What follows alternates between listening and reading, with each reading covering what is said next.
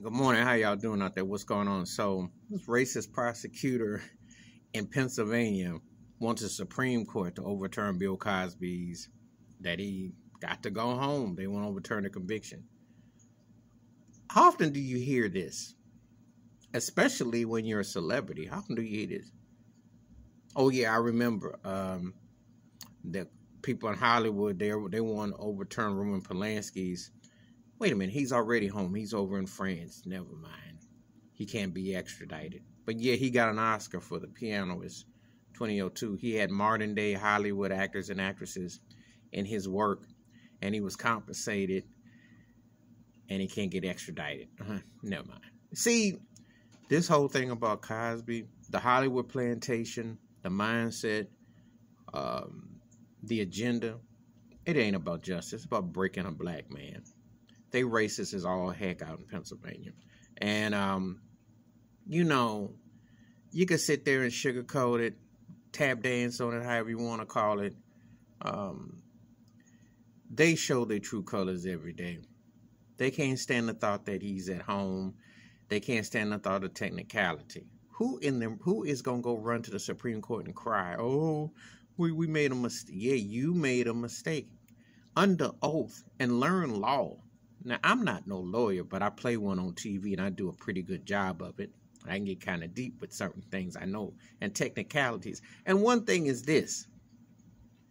Deposition, if you make a deal for a deal, and it's under oath and it's in papers documented, you can't incarcerate said person. Bill Cosby should never have done 1 day in jail. You can get him for civil, yes. You can't lock him up. So this is double and triple jeopardy here, my friend, because he shouldn't have been locked up in the first place. And if the Supreme Court, well, I know you got old Uncle Clarence Thomas, and then you got some, and you got, Kavanaugh can't dare say anything about anything sexual harassment. He can't dare. But anyway, this case shouldn't be able to stand on no feet. Bill Cosby should be left alone.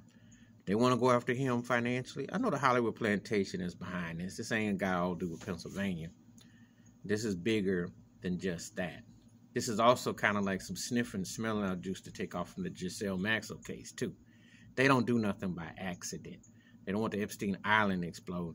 They're trying to, Bill was as close as you could get. See, you could be big time black. You ain't never accepted on that Hollywood plantation. I don't care how big you are. It happened with Michael Jackson. It happened with Bill Cosby. And I'm not saying nobody should have done no time. Michael Jackson was not guilty, period. Bill Cosby had issues going back, but they didn't charge him for nothing. And they can't really, and his thing is a little bit more complex. Yes, there's truth in there, but this wasn't it. Just like I feel about the R. Kelly case. This wasn't it. It's a mad suspect. But anyway, what you think?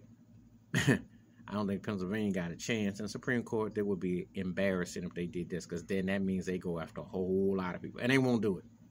Please hit the like, subscribe, welcome thoughts and comments. And I do respond. Thank you. Wash your hands. Keep your mind clear. Watch out for another. Doesn't Pennsylvania got other things to worry about than this? But this ain't just about them. This also got to do with the Hollywood plantation. There's some money behind this to keep Cosby out the scene. I'm out.